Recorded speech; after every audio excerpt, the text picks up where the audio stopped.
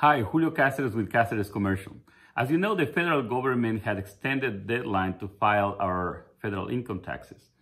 However, we do real estate. We are not CPAs, so check with your CPA or accountant on these 1031 exchanges. We have investor clients that have sold property in this time frame with the coronavirus shelter in place.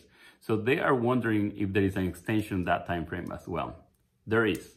And our business partner, IPX 1031 Exchange in San Francisco, have put together something to be shared. And we're putting that in our blog and our website, www.caceresre.com. Please check it out and then share with somebody that you know needs some information about 1031 exchanges. Give us a call. Thank you.